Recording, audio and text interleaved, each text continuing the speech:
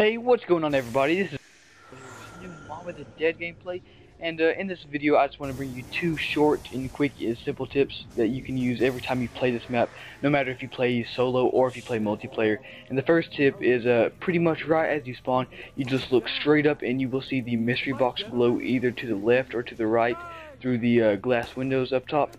And this is pretty useful for finding which way to take to find the box pretty quick. It's a lot better than guessing. So yeah, that's the first tip. And the second tip is if you come right here to this door and you look straight through, you should be able to see the Warden's key, and if not, then the Warden's key will be in the next room. And this is not as useful, but it still is nice to know where the key is. So in this case, the key was right there, and the mystery box in this case was in the cafeteria. So you should use these to your advantage, and I don't see a lot of people doing this, guys, so I guess you should go try it out and use it to your advantage. It's pretty good to know. And anyways, guys, I have a video coming up tomorrow that should be pretty good. It should be a lot more informational than this one. I just wanted to put this up to stay active.